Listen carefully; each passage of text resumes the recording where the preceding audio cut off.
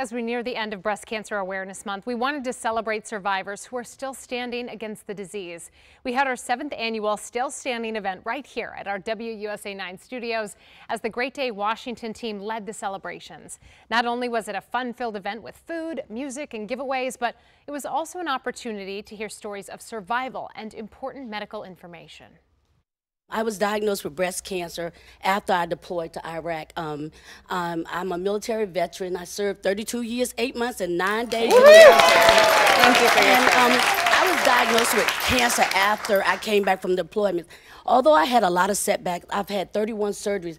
I would like to encourage you, don't let your setbacks stop you. Let your setbacks turn into comebacks. I mean, the inspiration in that room, just incredible. We wanted to thank the survivors and the advocates who came out here today to celebrate those still standing against cancer.